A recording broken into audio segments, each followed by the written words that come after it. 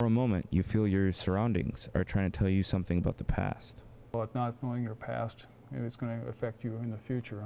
It's not exactly the wording, but I think you have to know your past to advance into the future, because you don't want to sometimes make the same mistakes. I think it's important to preserve the past. We learned so much from what our ancestors have done before us. It's important to look at how things have been done in the past and how communities have progressed throughout time.